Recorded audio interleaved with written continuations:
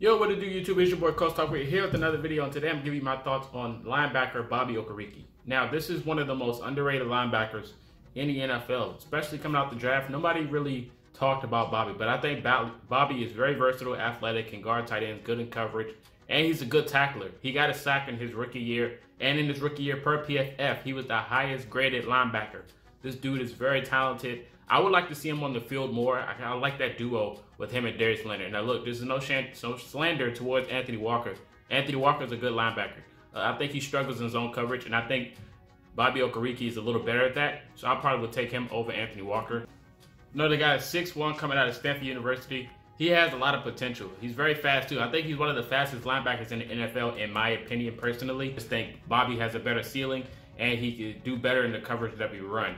And, you know, the coverage that we do with Matt Eberflus, he's trying to get the linebackers to guard the tight ends more throughout the year. You've seen that with Darius Leonard going up against Darren Waller. Even though Kenny Moore got the pick on him, they want the linebackers more in coverage. So I think Darius Leonard and Bobby will be those type of guys.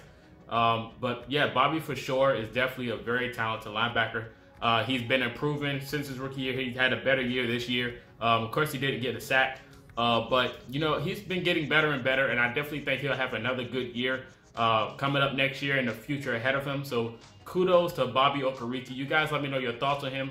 Where do you see him talent-wise? Would you take him over Anthony Walker as well? And what do you think we should do with this linebacker core? You know Anthony Walker is a free agent.